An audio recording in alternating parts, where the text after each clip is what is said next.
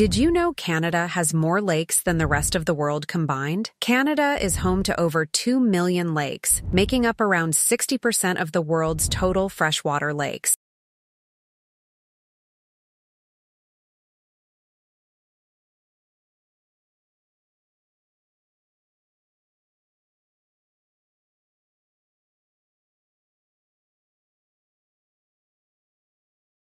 Next up is bread.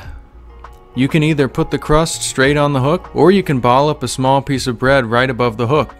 Check it out, you can see these trout just going crazy for the bread, but they know how to grab little pieces off of it without getting hooked.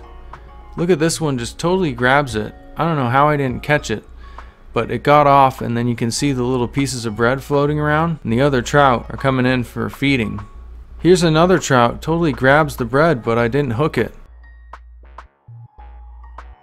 Then you can see them just kind of nudging up against the bread and taking little pieces off of it. Check this out, that bread ball on the right is just getting worked on by that trout. And he finally just took it and he's just chewing on it. And he's like, I'm gonna just keep this. So he starts swimming away and I set the hook on him for about 2 seconds. Thought I had him, and then he popped off. So I missed a lot of fish on the bread. I think part of the problem was I had my bread balled up too tight, so the hook couldn't get through. So the next bait I tried was salad shrimp. So the salad shrimp are pretty soft, so you want to make sure to use a small piece so that they can't steal it off of the hook. So as you can see here, as soon as the salad shrimp drops down, about 20 fish were swarming around it, trying to bite pieces off of it. That one just totally grabbed it, swam away with it, and then somehow it popped out of its mouth. I'm really not sure how I missed that one. So here we go, the salad shrimp is once again getting swarmed.